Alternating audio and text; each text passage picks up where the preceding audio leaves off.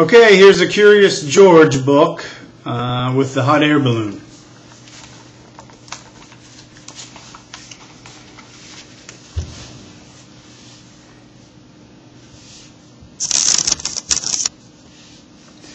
This is George. George was a good little monkey and always very curious. He was on a trip with his friend, the man with the yellow hat. It was the end of their vacation and they wanted to make just 2 more stops. They were in South Dakota, so of course they went to see Mount Rushmore. George had never seen anything like it. These are the faces of 4 great presidents, a tour guide said. George Washington, Thomas Jefferson, Theodore Roosevelt, and Abraham Lincoln.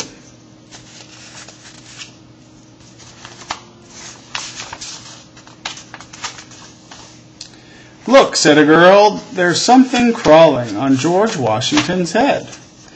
The tour guide explained that those workers were making repairs to the faces. George watched the workers. Then he saw a helicopter fly by. It was taking tourists for a close-up look. George thought that would be fun. Maybe we can take a ride later, the man said.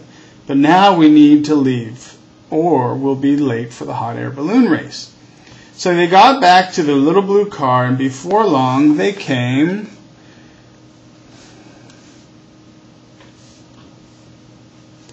to a whole field full of hot air balloons. George was delighted to see such big balloons.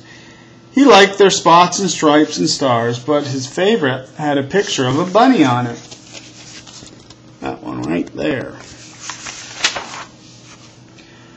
One balloon was not yet up in the air. Its owner was hurrying to fill the newspaper reporters took pictures. The man with the yellow hat watched the balloon on the ground, but George watched the balloons in the sky. He was curious. Why didn't they fly away? Then he saw the ropes. A rope is a good thing to keep a balloon from flying away, thought George. A rope is also a good thing to climb.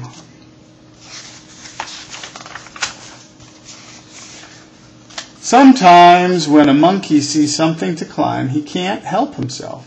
He has to climb it. George thought he would climb just one rope, then quickly climb down. But when George climbed up, there was no way to climb back down. The rope had come undone, and there was only one place to go. Up, up, up! Went the balloon, and George went with it. George flew higher and higher, and the people below grew smaller and smaller. The man with the yellow hat was tiny. The newspaper reporter was too, and the owner of the balloon wasn't very big. But he was big enough for George to see that he was very angry. George felt bad. He didn't mean to take the balloon. He didn't even know how to fly it. As the wind whisked him away, he wished he had someone to help him. But he was all alone. George climbed into the basket. When he looked around, he found he wasn't alone after all. The race was on, and he was in the lead. Together, the balloons flew across the field and over the forest. Now George was having fun, but before he knew it, George was alone again, and all the fun was gone. Flying by himself high in the sky, George was frightened. How would he ever get down, he wondered. Oh, if only he hadn't climbed that rope. Suddenly, the wind changed, and George saw something familiar.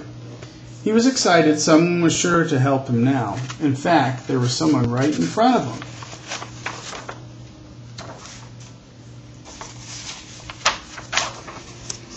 It was one of the workers, and he was stranded on George Washington's nose. George was so happy to see the worker, he didn't notice how happy the worker was to see him.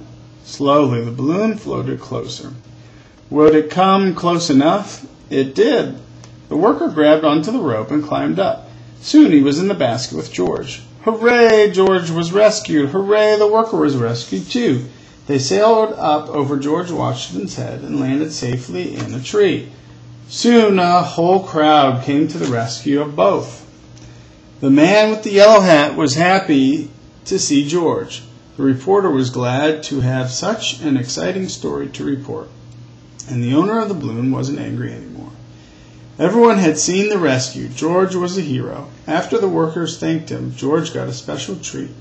He got to ride in a helicopter. The helicopter flew George and the man with the yellow hat once more past the presidents, then back to the little blue car. As they drove away, the man said, "This was some vacation, George," and George agreed. It was an exciting vacation, but they were both very glad to go home.